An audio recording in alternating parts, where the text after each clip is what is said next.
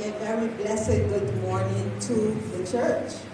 We want to welcome you to our service this morning. We are the Shekinah Wesleyan Holiness Church, located in St. Philip in lovely Barbados in the West Indies.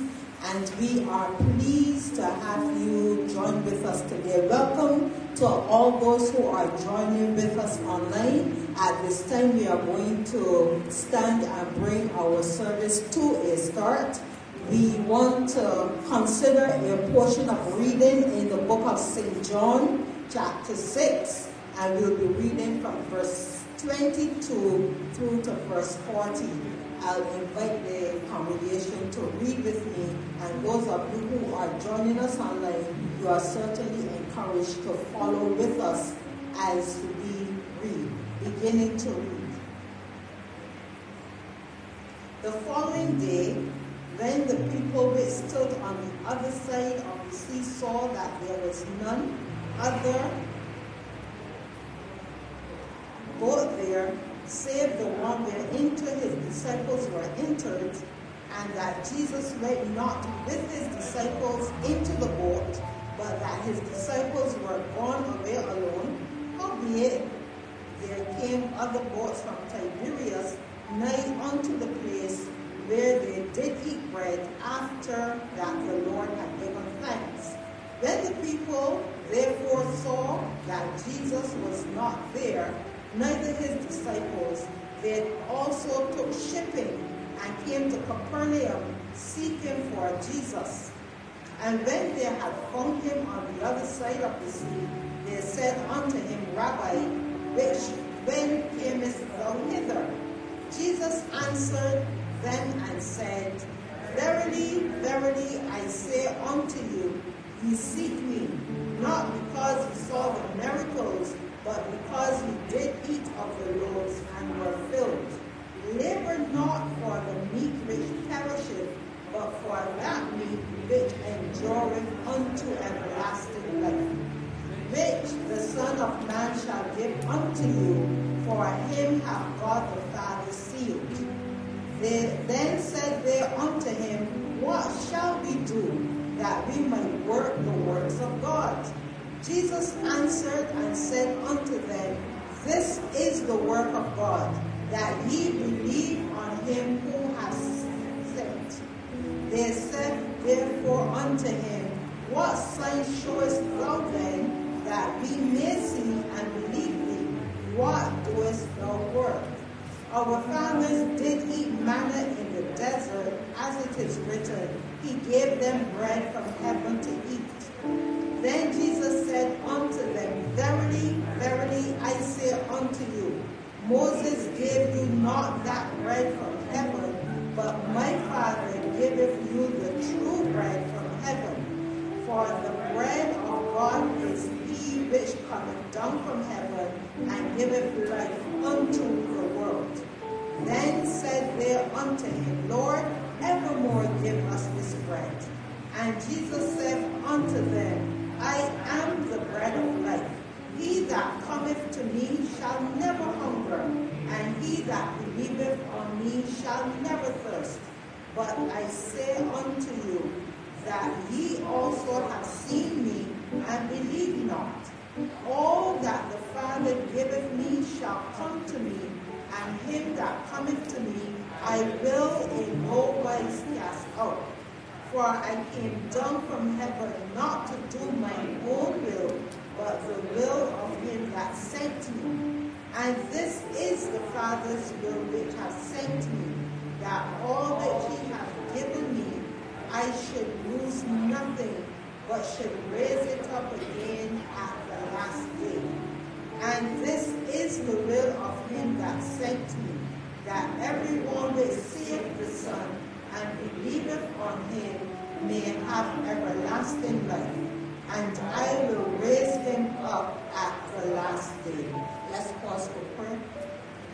Father, this day we bless your name. We are so grateful, Father, because you are the true bread from heaven. We want to thank you, Lord, because this morning all we need do, all men need do, is believe on you and they shall be raised up at the last day. Father, touch our hearts this morning. Touch those who would hear us online, Father. Touch those who will come into the sanctuary today. Touch our hearts, Father, that we will be moved, Lord, to believe on you, to trust in you, to put our hope in you today, Lord, because then we know, Father, that we shall have that which you have desired for us. Father, this morning as we come, we commit our service into your hands. We pray, Father, Lord, that you will touch our musicians, touch our worship team. We pray, Father, Lord, that you will breathe upon them even now. We pray, Father, that your spirit will pervade the sanctuary, God, and you will help, Lord, that our worship, oh God, will ascend unto you as a sweet smelling savor, that you will take pleasure in that which we offer, that the fruit of our lips today, oh God, will be such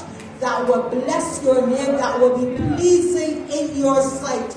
Father, we pray today that you will touch the man of God who will bring your word. And we are praying, Father, Lord, today that he will speak not with enticing words of man's wisdom, that it will not be by might nor by power, God, but we pray that it would be by your spirit today, God, in the mighty name of Jesus. Father, we want to thank you, oh God, for being in our midst today. Thank you, Lord, for taking control of all that shall happen here today, God. And we bless you for all that shall be accomplished according to your will today, God, in the mighty name of Jesus. Father, we bless you, oh God, and we declare that you are good, Lord. And we want to thank you for being with us. In Jesus' name, amen. Amen. Hallelujah. At this time, I'm going to invite our worship team, Shabbat, and they are led by Brother Merlin Yard, and he will be assisted by Sister Iris Boyce and Sister Toinette Savory. May we raise a hallelujah today unto our God as we worship. Over to you, worship team. Praise the Lord. Hallelujah. Come on, clap your hands. Clap your hands, all you people. Shout out to God with the voice of triumph. Hallelujah. Shout out to God with the voice of triumph. Clap your hands, all ye people. Hallelujah. Hallelujah. Hallelujah. We are going to transcend from the earth today. Hallelujah. Hallelujah. With our praise, with our thanksgiving, with our worship this morning. Hallelujah. That thing that you're thinking about now, you leave it aside. That trouble, thing that is troubling your heart, you leave it aside. That person, we leave that aside. Money that we need, we leave that aside. And we're focusing on God now. We're going to worship the Lord. We're going to bless his name. Hallelujah. God said, I don't want your money. Alright? I don't want your money. When you bring and give to God, hallelujah. You know what? That's for our benefit. We're making a deposit on our account. God said, thanksgiving is what I want from you. I want thanksgiving. He said, you can't on 1,000 hills of mine. You see, you think I'm hungry? You think I'm hungry? Everyone hungry will ask you. I don't drink the blood of goats and bulls. Hallelujah. I want thanksgiving from you. Anybody ready to give God thanks? Anybody ready to give God praise? Hallelujah. Hallelujah. And when we give God thanks with a thankful heart, hallelujah, then we will freely give out of our possessions because we know He is worthy. Hallelujah. Oh, praise the Lord. Hallelujah. Anybody know that the love of God endures forever? Oh, praise the Lord. Come on, saints. Let's give God some thanks. Give thanks to the Lord our God and King. His love endures forever.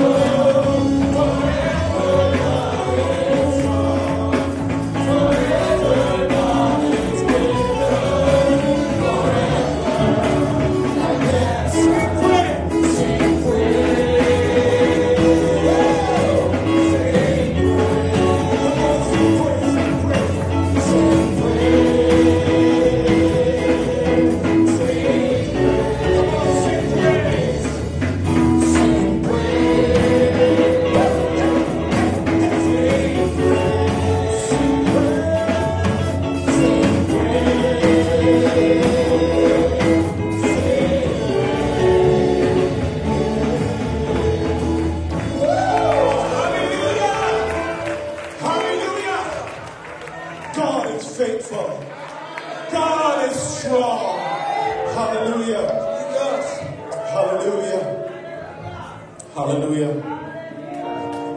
We do not serve an idol. A God who has hands can't do anything. Feet but cannot walk. Mouth but cannot speak. Ears but cannot hear. The God we serve is not a fairy tale. The God we serve is an awesome God. Hallelujah. Some of you may know this song. Follow along with me. The others will know it. You will learn it.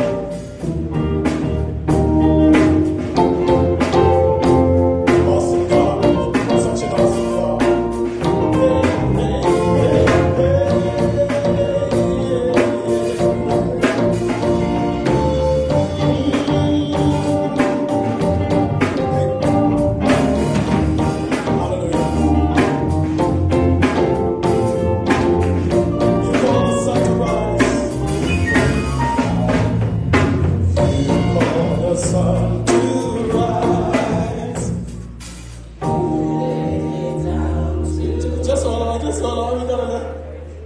Such an awesome God. Can you sing it? Amen. Praise the Lord. Such an awesome God. Amen. Such an awesome God. Praise the Lord.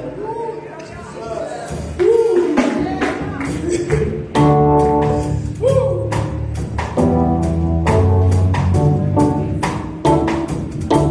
Amen.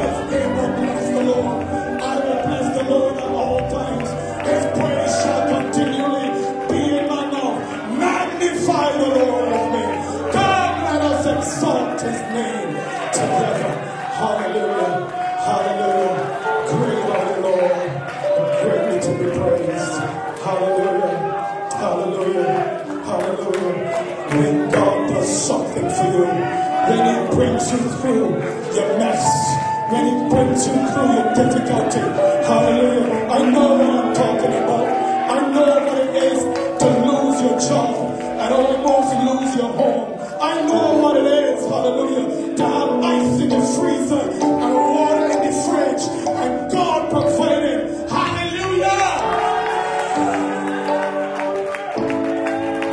That's why my soul will sing. That's why my soul sings. Only those who have not only souls, and my soul sings. Jesus. All the others.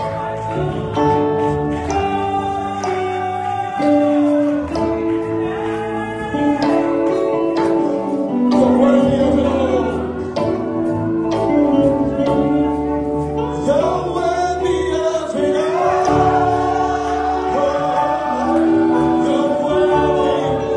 You're worthy of it all.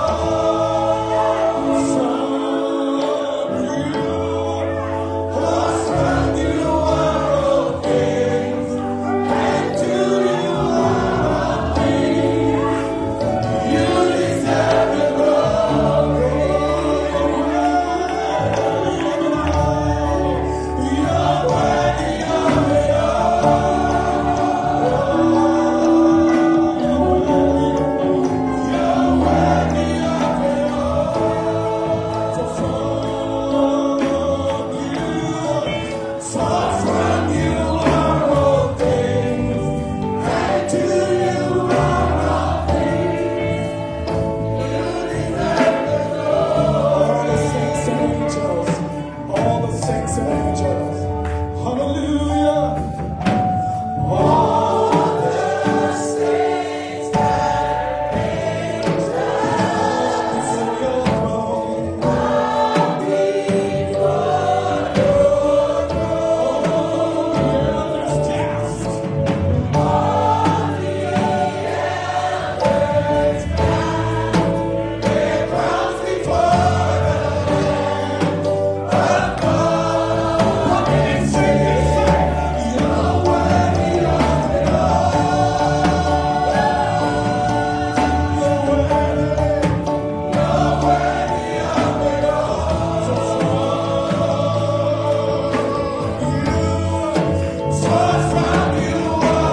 things, and to you are all things. You deserve the glory. You're worthy of it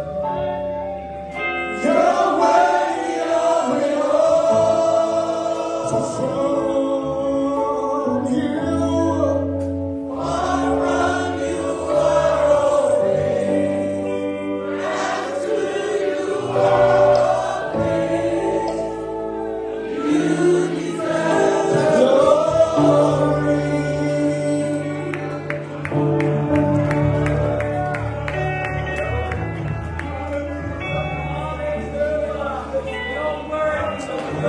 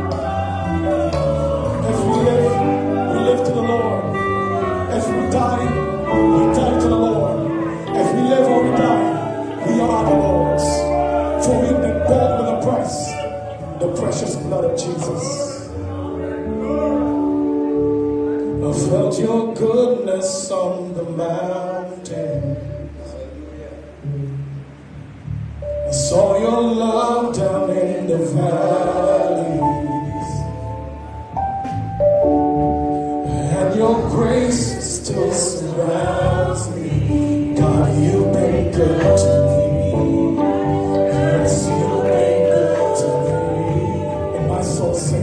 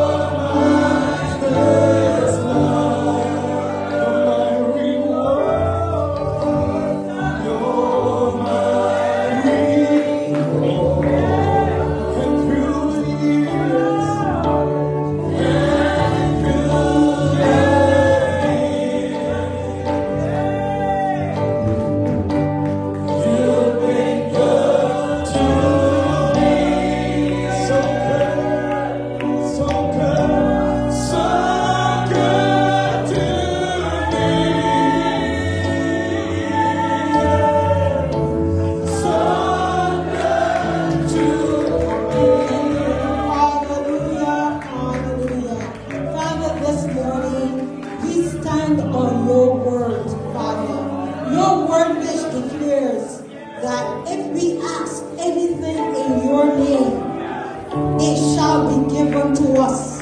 Your word declares that if we believe in our hearts the things that we require of you, then you shall give to us the things that we say. And Father, Lord, this morning, your word, that songwriter says, you are the God that healeth. And Lord, we want to lift these individuals at the altar before you today. We pray, Father, Lord, that you will touch their bodies, Lord. Whatever the concern be, Father. Father, there may be those who have aching bones, Lord. There may be those who have intestinal problems, oh God. Father, there may be those who have conditions of the mind, oh God. Father, there may be those, Lord, who have problems with their knees, their fingers, their eyes, their nose, their ears, whatever the concern is this morning. We lift each and every individual before you. And we pray that you will reach your healing hand down and you will touch. And you will touch them all, my God, in the name of Jesus. Father, we pray that you will reverse the malady within their body, oh God. We pray, Father, Lord, that you will turn aside the adversity that's affecting them today, God. And we pray, Father, Lord, that you will raise them up in strength, oh God. We pray you will knit bones together, oh God. You will strengthen bones, oh God. You will strengthen joints, oh God. You will strengthen ligaments today, God. In the mighty name of Jesus. Father, Lord, we pray, God, that when there are concerns of the mind, oh God, that you will bring peace and settledness, oh God, in spirit, oh God. We pray that you will reverse the troubledness in mind and body today, God, in the mighty name of Jesus. Father, today we want to thank you, Lord, because healing, oh God, will arise, oh God, in your midst. Healing, oh God, is arisen in this place today, God. And Father, Lord, we want to thank you for touching everybody, oh God. We thank you for turning around, oh God, every negative situation in every body, oh God. Thank you for touching internal organs even now, Lord, in the mighty name of Jesus. And we want to thank you, oh God, for correcting, oh God, all that has been wrong over whatever period of time, Lord. We want to thank you today, Lord, for reversing the curse, for reversing the malady, for reversing the ailment, oh God. We thank you for reversing it today. And we bless you, oh God, for causing healing to arise, oh God, in every body, oh God. And we want to thank you, oh God, that every individual will leave this altar with a song of thanksgiving in their hearts, oh God, thanking you, oh God, for touching their bodies, oh God, and rejoicing in the healing that you have brought today. Father, we thank you, oh God, because you are a good God. You are a faithful God. You are a generous God. And we lift up your name today, God. And we bless you, Lord, in Jesus' name. Hallelujah. Hallelujah. Hallelujah. Jesus.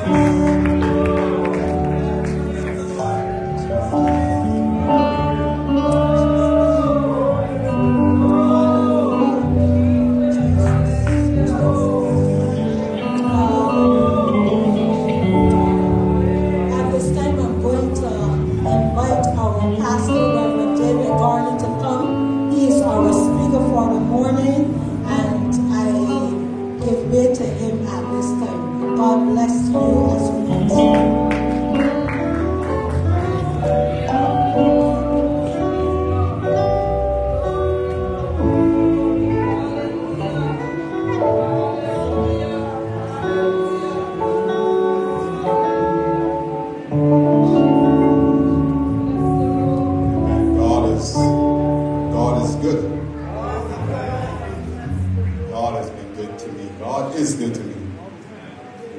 good to you.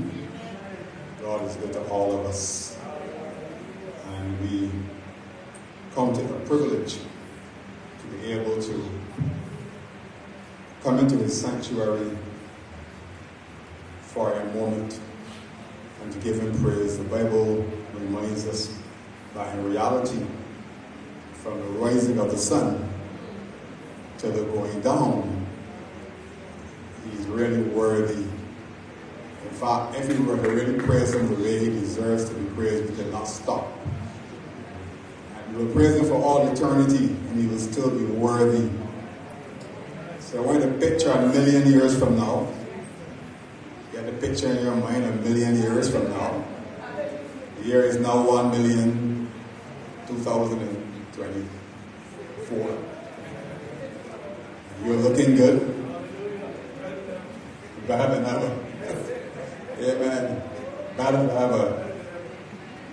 But we have to have a picture of God's goodness. His goodness never ceases. And we are a blessed people this morning and a rich people because of the time we can spend giving him honor and praise. Father, we just want to thank you for your goodness to us, for your loving kindness to us. We don't deserve it, but because you are love, because you love us, then you freely bestow upon us all things. We thank you that you allow it to rain upon the just and the unjust. You are perfect. And Father, we thank you this morning for your perfect love toward us.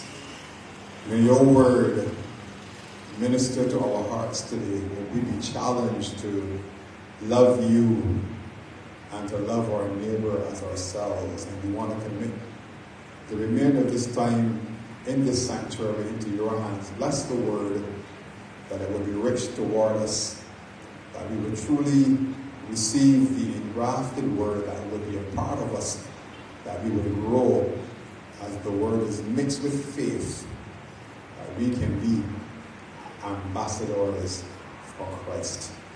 We ask these mercies today in Jesus' name. Amen. Amen. Amen. You can take your seat this morning.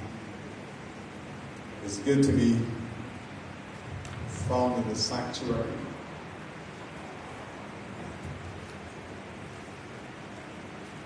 And we give God thanks for the, I can only call it the awesome time of worship. There's a word I want to share with us, even as I would welcome you. I'll give you a more official welcome after, but it is good to see so many of you in the house. Would you just tell your neighbor, it's good to see you in the house of the Lord? Just tell them that. It's good to see you in the house of the Lord. It's good. It's good. It's good. It's good. And we're continuing our look at the book of St. Luke chapter 7. I'm going to pick up from verse 15. St. Luke chapter 7, verse 15 to 28.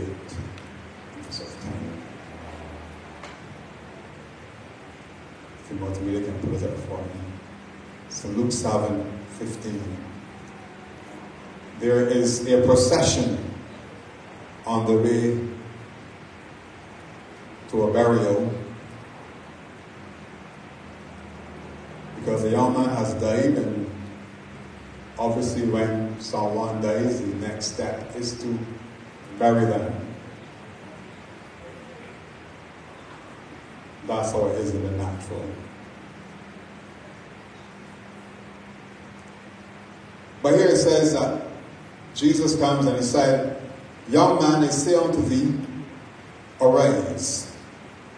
And he that was, sometimes you gotta know your tenses.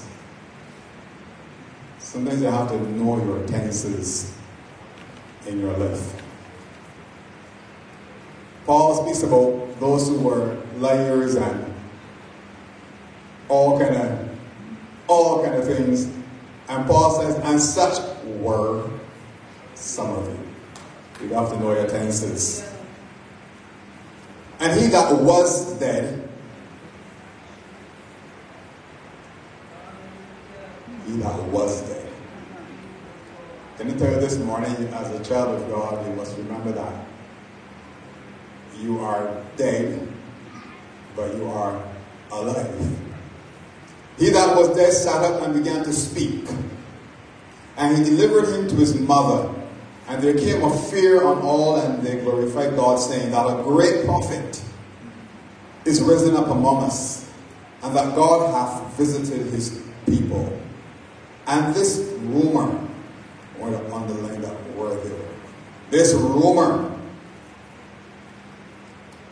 of him went forth. You know, rumors spread fast, boy. Right now there are rumors about you. You don't even know them. Some are good, and some are not so good. But the rumor went forth throughout all Judea, and throughout all the region round about. And the disciples of John showed him of all these things. And John, calling unto him 2 of his disciples, sent them to Jesus, saying, Are you he that should come, or look before another?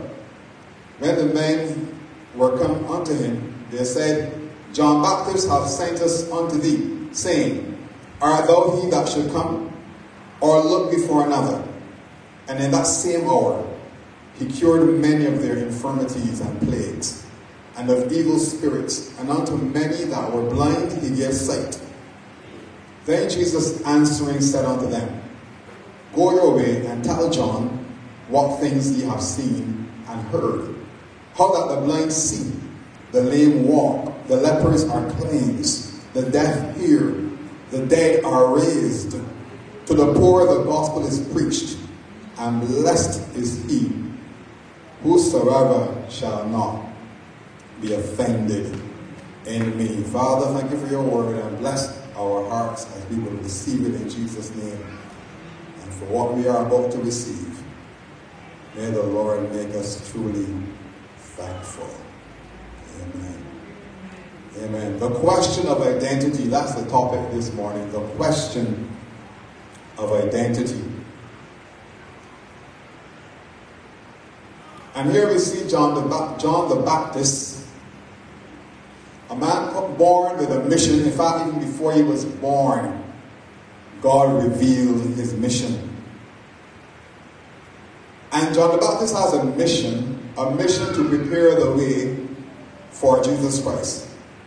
He is one crying, prepare the way. You know, God doesn't always just turn up. God has a way of preparing the way. God likes to make preparation. God doesn't do things any or how, any way. God is a God of order. God didn't make man and drop him in space and then say, I gotta find somewhere for him to live. God is a God of order. So he prepared the way for Jesus. He challenged men to be ready. There was a season in which he let men know that a change is coming. So that John the Baptist says that the kingdom of heaven is at hand, and because the kingdom of heaven is at hand, what is it? What is the obligation for men? Repent. He was saying God is about to do something new, and his expectation is that men need to repent. And so John takes up this mission, and a mission is something that is fulfilled generally when we have a vision. Because any mission that is worthwhile is going to have challenges. It's going to meet with obstacles. But a vision is a picture of the preferred future, the kind of future you want, the kind of outcome you're anticipating. That's the vision you have. That is why you stick it through the tough times, because you have a vision. And so here is John, committed to the mission. And because of his mission, he is challenged to speak out, or led to speak out against Herod, because Herod has married his brother's sister, Herodias. And John says to him, it is not lawful to marry her. But I want to give you a little context found in Matthew chapter 14, if you'll be patient with me. Matthew chapter 14 from verse 1. Matthew 14. It says, at that time Herod the Tetrarch heard of the fame of Jesus. Now I'm speaking about John the Baptist here. And said unto his servants,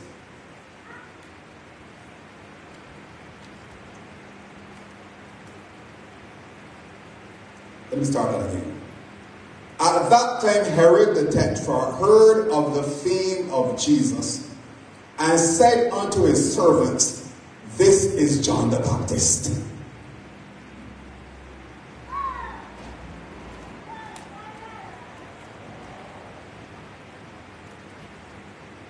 I want to say to you, because somebody says something doesn't mean it's true. Because somebody says something doesn't mean that you have to swallow it whole. But he said, this is John the Baptist. He is risen from the dead, and therefore mighty works do show forth themselves in him. For Herod had laid hold on John, and bound him, and put him in prison for Herodias' sake, his brother Philip's wife. For John said unto him, it is not lawful for you to have her.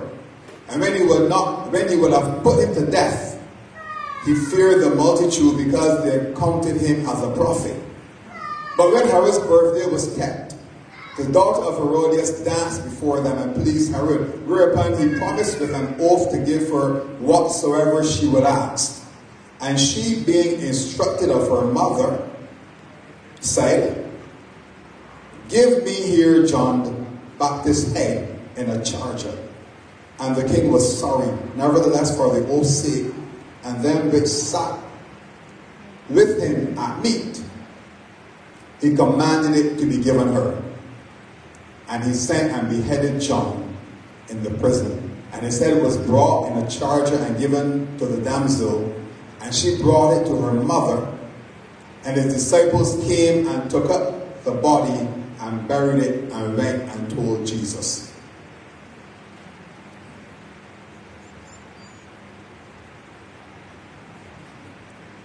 The rumor was spreading that John the Baptist had come back from the dead. Listen, be careful what you believe. Be careful what you believe. Rumors and reality can sometimes get mixed up very easily. The reality was that John was in prison because of his faith. Well, I should say really his stand, because he said it is not lawful to marry this woman. But when John found himself in a dark dungeon, his faith began to get a little wavery. His faith in Jesus was a little shaky. And it almost says to me that we have to be very careful that sometimes our apparent stand or standing, when it is really examined, is really kind of shaky. I'll tell you what I mean.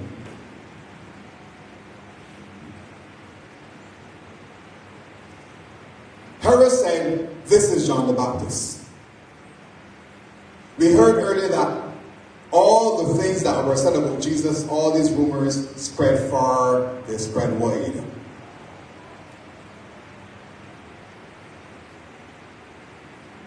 And so it says to me that things are not always what people say. Things are not always how they seem. Because it seemed to Herod, his explanation was, the only reason this man is doing such mighty works is that he is John the Baptist, come back from the dead. People are not always who they seem or what they appear to be. In this sentence, we are not always who or what we appear to be or seem to be. And so this morning we're looking at the question of identity. Because identity can be a matter of rumor, or identity can be a matter of reality. The rumor was that Jesus was John the Baptist. The rumor was that he was a prophet. But the reality was that he was the Son of God. Reality is something that is deep. Reality is something that we all need to be aware of. And the reality of our identity is something that we need to be clear on as believers.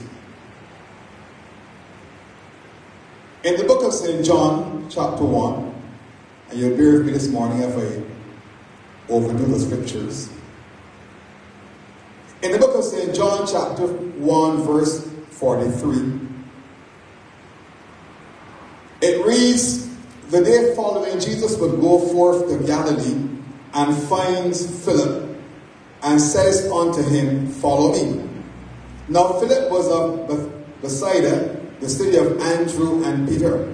Philip, follow the story. Philip finds Nathanael and said unto him, we have found him of whom Moses in the law and the prophets did write, Jesus of Nazareth, the son of Joseph.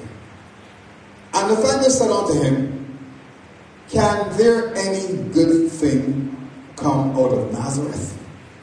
Philip saith unto him, come and see. Jesus saw Nathanael coming to him and said of him,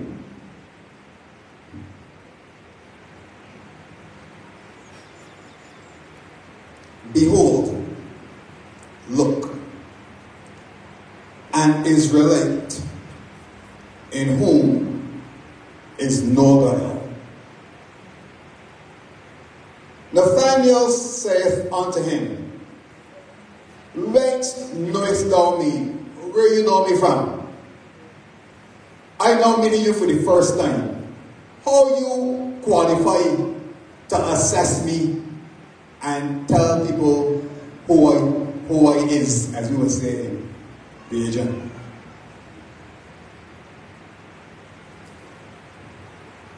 Jesus answered and said unto him, before that Philip called thee, when you were under the fig tree, I saw you.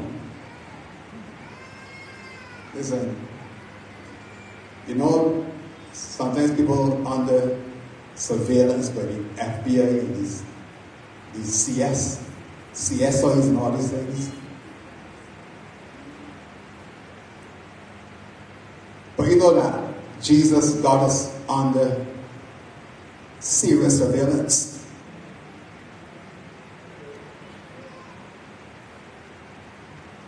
Nathanael answered and said unto him, Rabbi, you are the Son of God. You are the King of Israel. Jesus answered and said unto him, because I said unto you, I saw you under the fig tree, believest thou? Thou shalt see greater things than these. Sometimes we want to see greater things. we want to see the greater things first. But I'm saying to us this morning that the church of Jesus Christ is going to see true greater things. And I said to you last time, this is 2024. We're going to see greater things than what happens in the house of God. We're going to see greater things than a celebration of worship. God has greater. He says, look, I have looked on you, and this is who you are. And when Jesus gives him the assessment, he agrees with Jesus. He says, you are the Son of God. Can I tell you this morning, Jesus is never wrong. Whatever Jesus assessment Jesus gives you of you, it is on target. You don't need a pastor to stand here this morning and say to you, Brother Boyce, Jesus has already spoken to many of us. And his assessment, when he says to you, listen, my child, look at the son that says, I missed my time with you.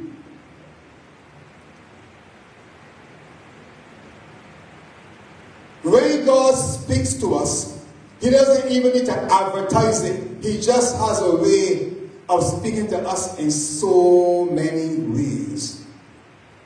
But the question is, are we going to acknowledge who we are and who he is? Because when we acknowledge who we are and who he is, greater things are coming. I have a little concern that sometimes we are equating our spiritual growth with certain things. But I believe that this is a time that we are in when our spiritual growth has to start with coming clean with God. So I'm saying to us this morning, our true identity is a matter of godly insight. When Jacob wrestled with the man till the breaking of day, Jacob wanted a blessing. He wanted to be blessed. The man had money. He had gone with Laban, and Laban had tried his best to rob the man and push him down, change his wages 20 times. And Jacob said, look, if it had not been for God on my side, I would have left here empty, empty, empty. But instead, I have come up bigger and greater than you. But even though he had all this wealth and all these riches, he still recognized, I need to be blessed. Listen, the reason why there are millionaires and billionaires who can't sleep, who they got 10 cars, they got 10 houses. So I ain't telling you don't get 10 cars and 10 houses. If God bless you with 10 cars and 10 houses, say thank you, Jesus. I have a little challenge in the house of God, you know. Our thinking sometimes concerns me. Because there are Christians who, when you talk to them and you speak about blessing, they say, oh, you know, I just want to be comfortable.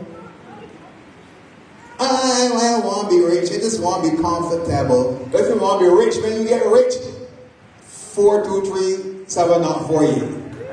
267-4342. Come in church with St. Philip and ask for David Garner. Bank account number, I can give you it right now.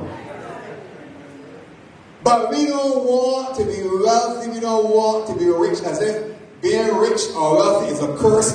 If rich and wealthy was a curse, Abraham would be a poor man. But God blessed him with riches and riches and riches. You know why? His heart. The problem is not the riches. The problem is our heart. When Isaac was eking up a little living and got in a famine, and God said plant. The Bible says he planted in famine, and God blessed him he increased 100-fold, and God blessed him, and the man became rich and went forward and became very great, so that the Philistines envied him because of how great he had become. And we just want God enough for ourselves. And when there's a need somewhere, we looking the spirit.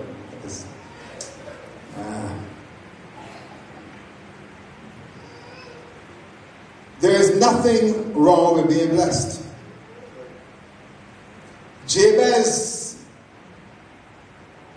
the Bible says, he says, look, Lord, would you bless me indeed and enlarge my territory? But then he was wise, he said, and that your hand would be upon me. You see, a lot of people can't get rich because they did get rich. The pastor can't see them. They're gone. They got no more time for church. They're busy. But Jabez was a wise man. He said, Lord, I want you to bless me indeed, enlarge my territory, but listen, keep me from, grant me that it will not cause pain. Keep your hand upon me. Keep directing me. Don't let me go. Because these things can get to your head. Godly insight. God wants to share with us who we are.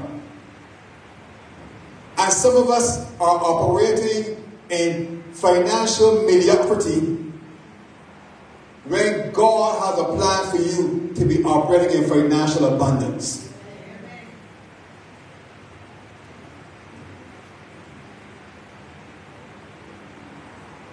Some of you for the last 20 years, every year you worry about how you pay the house insurance. Every year you worry about how you pay car insurance. Every year you worry about.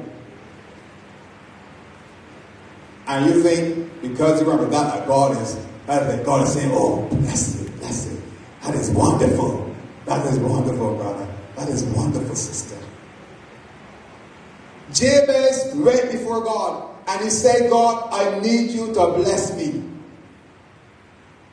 I'm not saying that God not for everybody to be a millionaire. I really can't say that. But I will say this. That getting rich, I use the word getting rich, or getting wealthy, is not about whether you are a Christian or not. Otherwise, only Christians will be rich. But there are principles that people employ. If you have a business that meets a need, that solves the problem of many, and people are paying you for it, unless you tell them, don't pay me, you got to get rich. So the ungodly are not rich because they ask God to make them rich. It's because they get up and do what they had to do. There's a parable in which Jesus, the point of the parable is that the children of this world are wiser than the children of light. He spoke a parable in which there was a man who was working for his master and things went south, as somebody said. And he got wind that he was going to be fired. This is Jesus' parable, not mine. And so because he knew that he was going to be put out, he sat down and began to do an assessment. He said, that's why you see, after all that we do in the house of God, I tell you last Sunday, if you need to take a Sunday off, sit down home and watch TV, sit down home and think about your life. And see what you need to put before God.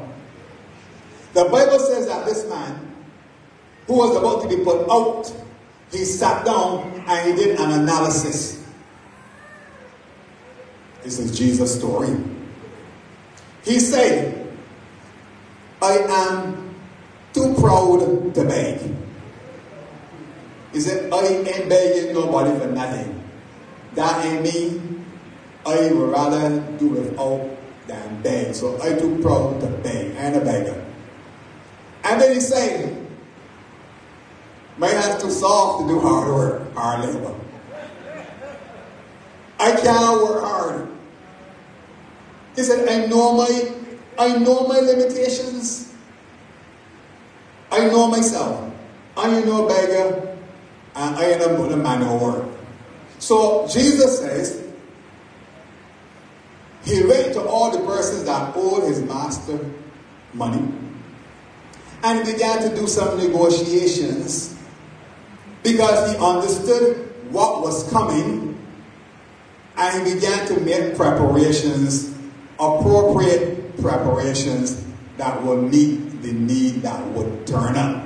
A lot of us meet needs that we know were coming, and then we act as if we didn't know this thing was going to come.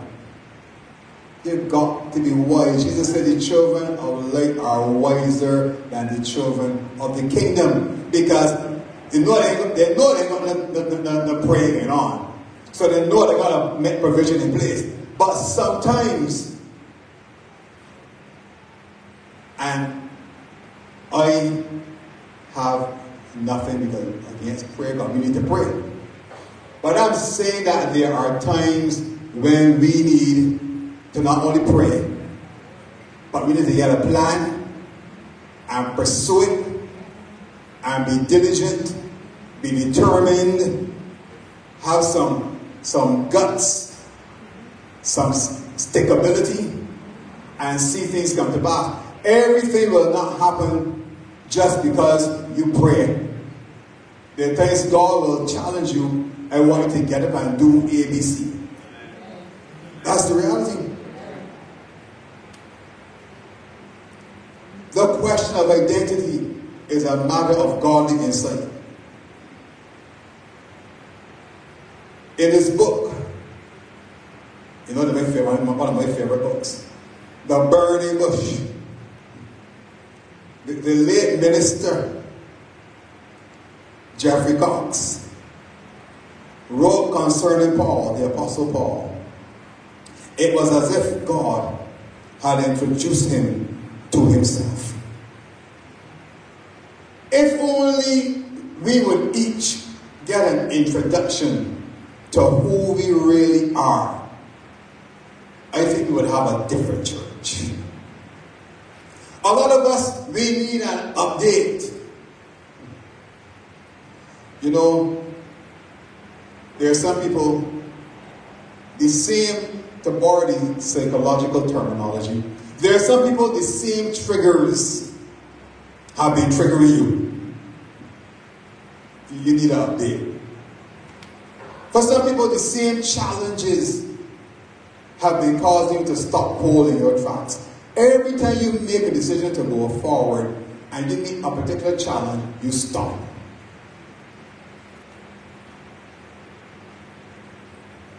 Every time you get disappointed, you start with enthusiasm, and the first disappointment you meet, you dump in the dumps.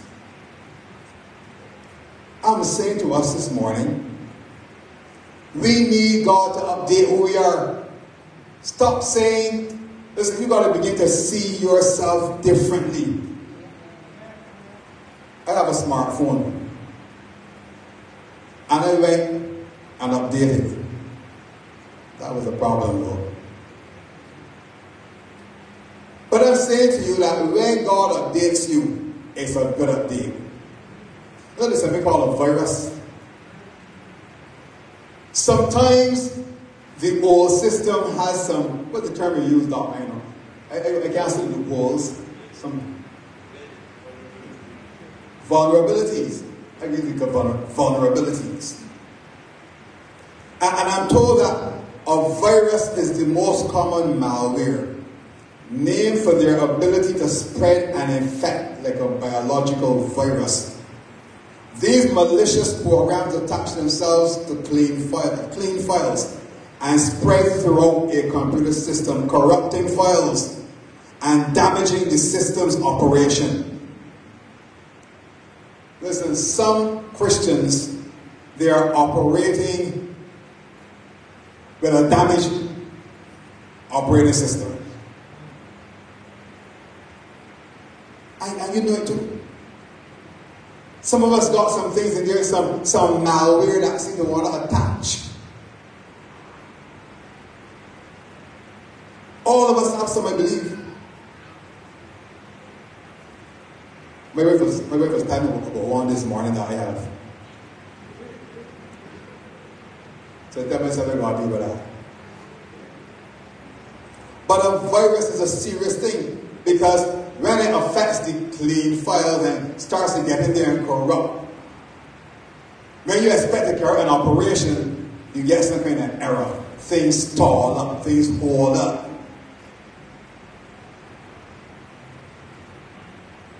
It says this means the virus can be dormant on a system until the infected file is executed. You ever see Christians who are so Christianly until? You know, sometimes we can be so Christianly until. All of us have our untils. That particular thing that makes us behave very unchristian. It is just as though that thing is able to execute. And all the Jesus lover of my soul seems to give way to other things. This morning we don't need a northern antivirus. The psalmist said, when he recognized that here is a man after God's own heart, when he recognized that a virus had got into his spirit and infected him, and he recognized that that exe file had been executed, he said, Lord, create in me a clean heart. Renew a right spirit in me. Cast me not away from your presence. Take not your Holy Spirit from me. That is someone being proactive. We are told in Luke that many rumors began to spread about Jesus. And the truth is, friends, that we can't stop rumors, but we need to know what the reality is.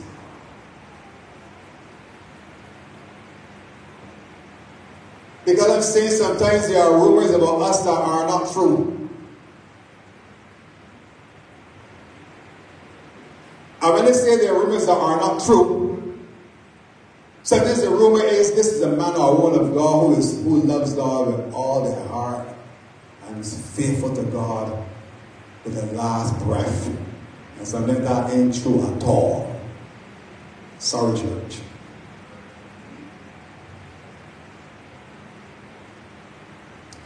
John is in a dark dungeon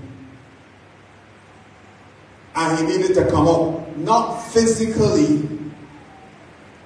John's issue was not the fact that he was in a dark space, probably a dark, damp space physically. John's issue was that he was in a dark space spiritually. He wasn't quite sure. He needed some kind of confirmation as to who this Jesus was. He wanted to get an answer to an issue in his life. I want to say to us this morning, when all is said and done, each of us have a responsibility to identify the true issue in our lives and by God's grace begin to deal with it.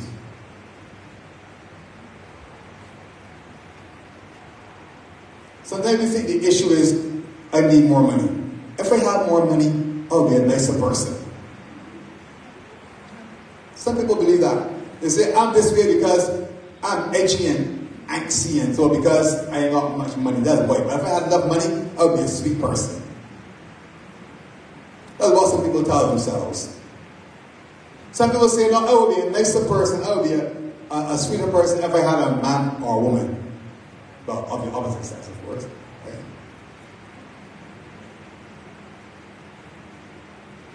That's what they tell themselves. I'm this way because I'm single. If we were not single, if we were married, I would be sweet. I can see the engagement ring. I can see the wedding ring. And I can see the caring. Why is somebody saying suffering? You don't deal with the suffering. You're going to have 3 rings. Engagement ring, wedding ring, and caring. Right? You can substitute that for prospering. Right? That is all. But sometimes we think that we need these things. Sometimes that is not really the issue, you know. Because there are many persons who said money was the issue, and they have money, and they still got the same issue still. The money can only deal with money problems. Money can't deal with your issues. Money can't deal with your thinking. Money can't deal with a lot of things. A man or a woman can't deal with everything in your life either. So don't put that burden on them. If I depend on my wife to be happy, and if she depended on me to be happy, no. We have to be happy persons. We can't come to a relationship expecting you gonna make me happy. No, but that is stress. And so I want to say to you men who are not married, find a Proverbs 31 woman. And can I say to you women, be a Proverbs 31 woman. Now I ain't talking about all the different businesses and all these things and all that. I want to read the part that I want you to focus on. The couple of verses. It says, who can find a virtuous woman? For her price is far above rubies. The heart of her husband, a woman has one husband. Amen? You only have one. I am not your husband. That's her. Every woman who is married has one husband. The heart of her husband doth safely trust in her, so that he shall have no need of spoil. She will do him good and not evil, as long as he is good. Let's read it. Proverbs 31:12. It says, she will do him good and not evil all the days of her life. I almost read his life. She will do him good. Women, do your husband good. Do him good. Do him every way good. You can interpret that in a good adult way or a nice child-friendly way. She will do him good and not evil. Now, let me read it Amplified real quickly so you get the message. Because we read it as who can find a virtuous woman. But what is the scripture really saying? A capable, so man, you're looking for a capable, intelligent, and virtuous woman. So, women, you are capable, intelligent, virtuous. So when that man comes along, he needs to know that he is dealing with a capable, intelligent, virtuous woman. And so when he tells you foolishness, sift it through your head and ask yourself, does he think he is speaking to a fool? Who is he who can find her? She is far more precious than jewels. and her value is far above rubies or pearls. Look, I am so rich. I am so rich. The heart of her husband trusts in her confidently. He ain't gonna be, when the phone put down, pick it up, or when they hear ringing, peep and see. Jeff. Jeff? Who's Jeff? Who's Jeff? Who's Jeff? And when she comes, by the way, a Jeff call for you.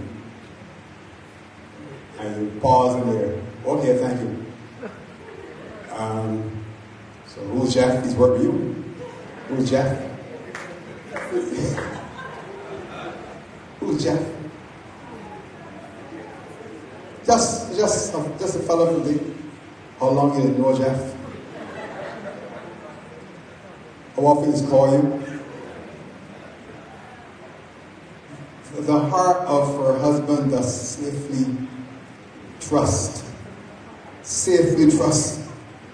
in her, because she's a capable, intelligent, and virtuous woman. The heart of her husband trusts in her confidently and relies and believes. He relies on and believes in her securely. So when my wife tell me, that shirt, that don't suit you, I trust her. I put it back. We were in Panama and I was picking up some shirt. And he said, this year, 2024, I gotta come up fresh. Fresh. But she remembered that fresh, they have different meanings.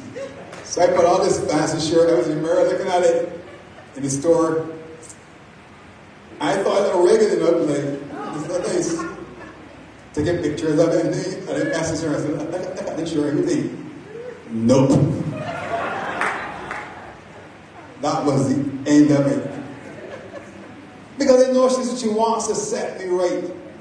There are some people when you ask them things out of envy, they will tell you, I ain't really your style. And then the next week they go out and stay impressed. They're happy to pass by the same store. When you tell them, we saw this in Harmony. And the next week you bought them in the same dress that didn't suit you. And then, I don't know. But he relies on and believes in her securely, so that he has no lack of honest gain or need of dishonest spoil. She comforts, encourages. Ladies, men need to be comforted. Men need to be encouraged. And does him only good as long as there's life within her. Oh boy. Life. Identity. Who are you this morning? What is the real issue in your life? We can't always determine the rumors, but we have to decide we have to determine what the reality is. I don't care what people say about me, that is the truth. I don't really care. But I know the truth, and there are some things that I challenge myself that I have to deal with in my life. So if the rumor is Pastor D is the happiest fellow on planet Earth. He's so carefree, so he ain't got a problem, not a worry, not a care. But I know I got some fears and some worries. I got to live it. I can't live based on your perception or your thought. I got to live in my reality. And so there are times when, even in the midst of a service, and I'm glad to see people making their way back to the altar, because listen, the church of God, the altar is a place of help. I hear people on, and they said you got to be careful what you listen to. Some people miserable and they want the whole world miserable. I see people on Facebook and they're saying, oh, you know, these pastors, their life goal, they get off on how many people run to the altar on Sunday morning. That makes their week. Like really. People come to the altar because they have a need. And the Spirit of God is prompting you and telling you, make a move.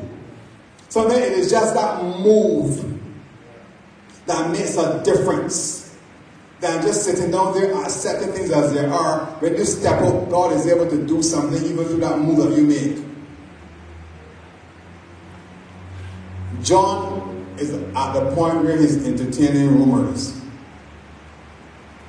And he has a decision to make. But we can sit down and entertain all the rumors, or we can address the reality in our lives. Paul and Silas went about preaching about Jesus. They had preached about how powerful this Jesus is, that he could transform your life. They had preached about all the things he did. What a great person he was. How they had committed themselves to Jesus, and men everywhere needed to commit that same commitment and serve Jesus faithfully. Now what happened in the line? Bible scholars, Paul and Silas, what happened next? They were beaten. They were beaten and then they were thrown in prison. Why am I making this statement this morning? Because sometimes our identity is only as good as we feel. And when things get hard and rough, we want to take on a different identity. But friends, your identity is your identity. And so Paul and Silas are in prison. Their backs are sore. They don't know what's going to happen next. But they made up their mind that they were not going down without a prayer and some praise. Sometimes what you make up your mind to do is the difference. And so even in prison, these men began to pray and began to praise. So you got to open your mouth and turn the odds in your favor. You know, you would have thought that a decision to praise God would turn their situation around. And I'm saying to us that sometimes we got to not look at our situation and think that we are helpless. But sometimes there's something within our power that can turn that situation around. Even a decision to praise God can make such a big difference. It was David who said, I will lift up mine eyes to the hills, from whence cometh my help. My help comes from the Lord. So in other words, we're saying, look, I am never defenseless. I am a child of God. I have a Father who hears me, and therefore I can call upon him. And in calling upon him, a change can come about in my situation. You're a child of God, saints. Your identity is you are an heir and a joint heir with Christ. We are seated together in heavenly places with him. You are not a yard fowl this morning. We are like the eagles according to the word of God. We have the capacity to mount up. We have the capacity to soar. So anytime you encounter turbulence, you have the ability to rise higher. You know, sometimes in life you feel as though you just want to get down in the mud. Get down in the mud. Somebody, you want to park your car, you just come up, you come and turn and just come up, and somebody come and drive zoop straight in. And the spirit, or a spirit, the spirit from before, start to beckon you to get out your car, park it in front of theirs, so they can't get out, and get out, and walk the smaller than you, because you got to be sensible. If like Sister Twana and Mallet, brother boys, I mean, you're going to just go links on Facebook. But even so, it is the attitude. It is the attitude.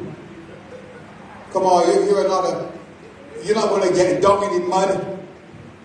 That's personal. Let them see who you is. Get down in the mud and let them know that you're on the sweet ride. No, you gotta think. You gotta think through. Come on, rise up. You can rise above it. Rise above it. Thank you, God, that I can find a better part. Move on. You're not a yard full. The Bible says the righteous are as bold as a lion. Come on. The righteous are as bold as a lion. Begin to live like a lion. You know Salmon Top Retriever? For those who come from abroad, that's like a common breed. Nothing can kill them. Dog, you can eat anything and just survive. Right? But the righteous are as bold as a lion. Come on, you don't got to say a word sometimes in your life. You ain't no dog. Come on, the righteous are as bold as a lion. Do not let people make you behave as if you've lost your identity. Know who you are. Let me close with this morning. And this is the final close. This isn't the second or the third. This is the final one. Final close. And I'm going to need you to join me in this one as we close up this morning. So Ephesians 2:10 says, "For we are God's own handiwork, His workmanship, recreated in Christ Jesus, born anew, that we may do those good works which God predestined or planned beforehand for us." So I want to tell you, neighbor, this morning, tell them right now, God is working a good plan for me. Amen. Listen to this now, living the good life which He pre-arranged and made ready for us to live. Living the good life which He pre-arranged. So let's say to look, God has set up things for you to live a good life. I ain't saying it's an easy life, but He has prearranged for you to live a good life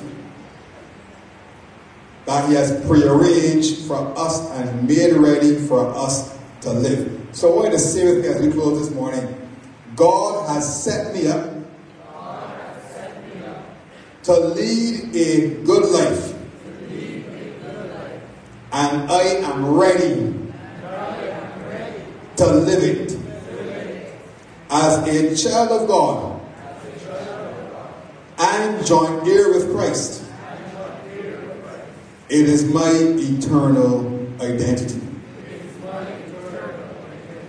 God wants us to live a good life. God has set up things for you to live a good life. On Warriors Night, I said to you, 24, the year of open doors.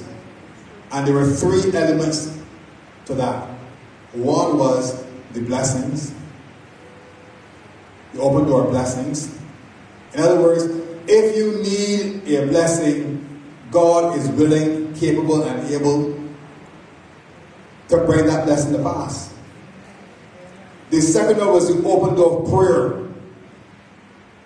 When we come before God, we got to believe that He is. And that He is a rewarder.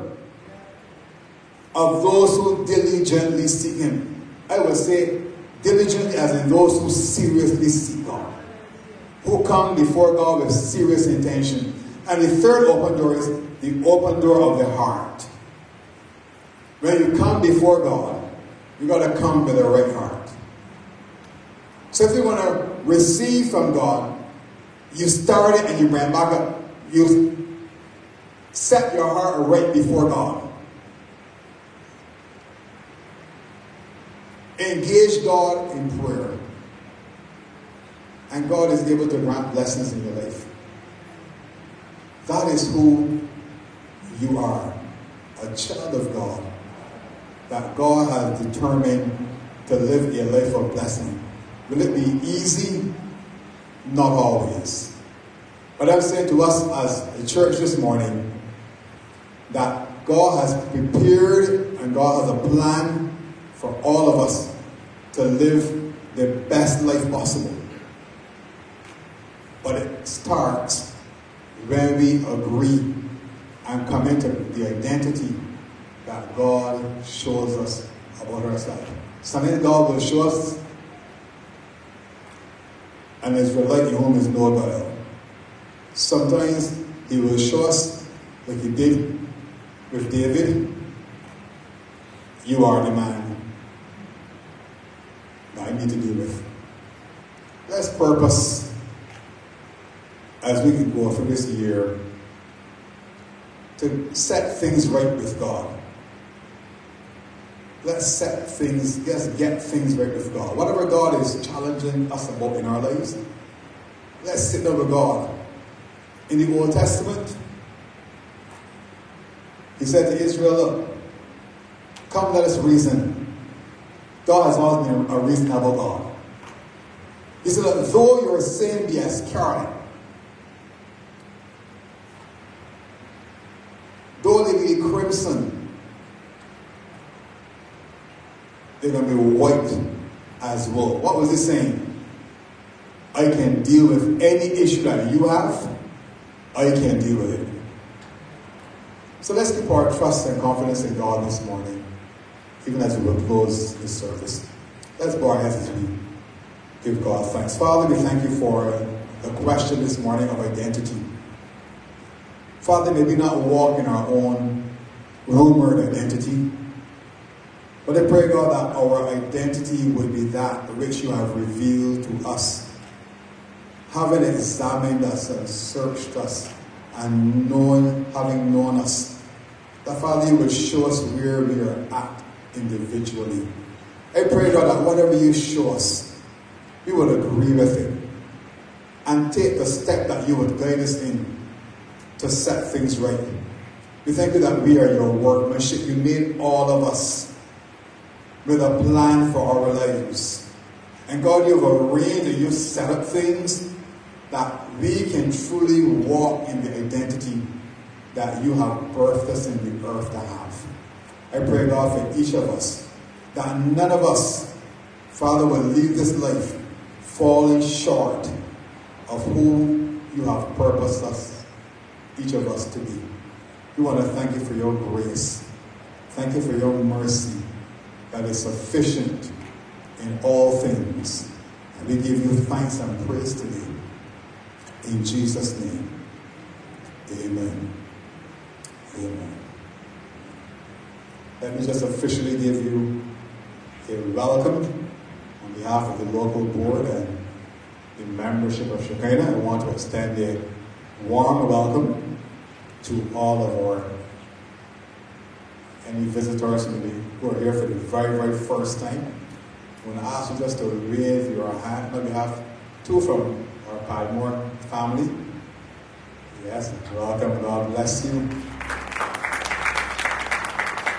And there are others here you've been here before, and we extend a warm welcome to you as well. We thank you for choosing Shekinah this morning. Just to inform you as well, Dr. Buckman is speaking on the prayers this morning, so we pray God's grace on him as he will minister the word there. Tomorrow is a bank holiday. First, we have some some relaxation and fun plan, whatever your concept is, whether it is 12 hours of sleep, whatever your concept is, first you will have a good and refreshing bank holiday. Amen. We just want to acknowledge the birthdays in the month of January. Before we do that, I just want to acknowledge Sister Joycelyn Seeley back with us because of her recovering from her getting Eagle's vision, I'm told. But the brother is safe. He has what are the words we use in Amplify? Virtuous, and backwards, intelligent, capable. So brother, you being watched good for good things. And then Sister Santia recovering. Trust that God will continue to heal. So the birthdays up the gate this month, we have Sister Melissa on the 6th, Sister Victoria on the 9th, Jeanette on the 11th, Cynthia, Calendar Bath on the 12th, and coming up, Sister Marjorie born on the 22nd, and this one last, and then Brother Vertis rounding it off. So tomorrow will be Sister Marjorie's casket day. But we know there are usually some persons who are not up here, you're not members. This is just even from the members list. But we sometimes have persons here who have a birthday in the month. So we don't want to let you go without acknowledging you. So if you're here, you have a birthday in January, can you just wave your hand so we can see any January persons? No more January? Okay. So birthday blessings on those who are celebrating birthdays in the month of January. We just want to bless God with our giving at this time. We're going to invite the ushers to come swiftly as we would bless God with our giving. And then after he will be dismissed, we're going to do a little different this morning. So we're going to say a prayer, a blessing on the offering, a dismissal prayer. And then as you give your offering, you're free to greet someone, at least someone, and then you can make your way out. Don't run away before greeting somebody. Greet a couple of folks and then you can step up quietly. So we're going to just bless the offerings and we will say a dismissal prayer as well. Eternal Father, we thank you for life, talents, and giftings that we can indeed receive a return that we can indeed give back to you. We thank you for our various jobs and means of employment. Pray your blessing upon them. We pray that as we engage them through you, God, that it will not just be a chore, but we pray that in the midst of it all, we will find some sense of purpose and calling in all that we do. We want to thank you for blessing this offering, that it will be used for the furthering of your kingdom, that men, women, boys, and girls will come to know Christ. And in these times, Father, we are so mindful that we need the gospel to be spread across not only our nation, but the wider world. We thank you for the privilege that we have in partnering in this purpose. And so we thank you for blessing us even as we would give, and even as we would go from this place today.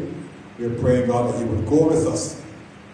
Cause us to be mindful of who we are and whose we are. To know, God, that we can call upon you and you will answer. And you are able to show us great and mighty things that we know not of. We pray that this year will be a year of enlargement, new perspective, not only of who you are, but God, of who we are as well. So bless us together as we go through this week. In Jesus' name we pray. Amen. Lastly, we'll continue to play the song and then we will make our way. God bless you and have a fantastic week. My soul, only you can satisfy. There